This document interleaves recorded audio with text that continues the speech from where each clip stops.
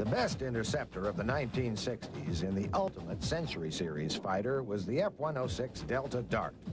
This elegant fighter had the highest performance of ADC's new types, but would be the last aircraft to be designed purely as an interceptor.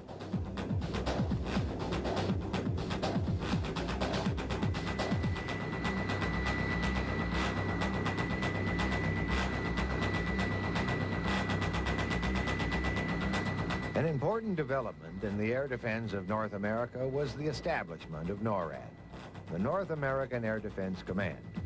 This was created jointly by the U.S. and Canada in 1958, with a U.S. commander and a Canadian deputy. The organization controlled a complicated system of early warning radars and interceptors.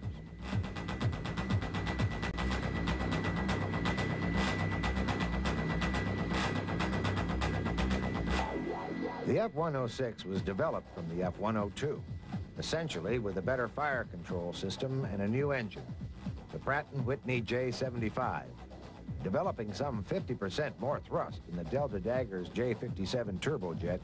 This gave the F-106 a top speed of Mach 2.4.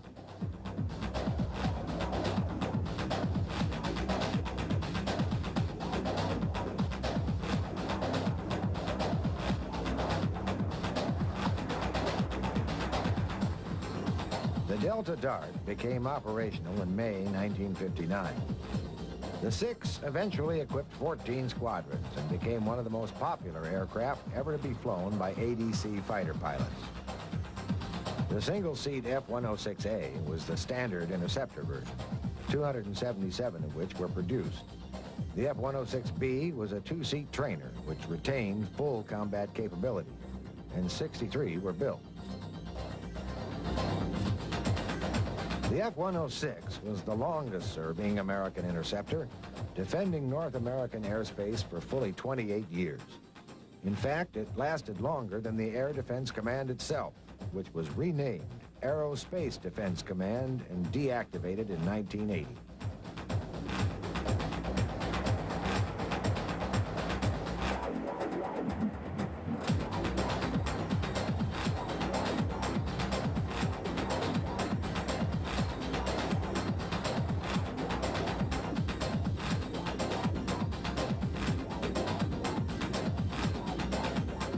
In due course, Air National Guard units that support the air defense mission acquired F-106s. After retirement from frontline service, the Delta Dart had a second and highly active career with the professional weekend warriors.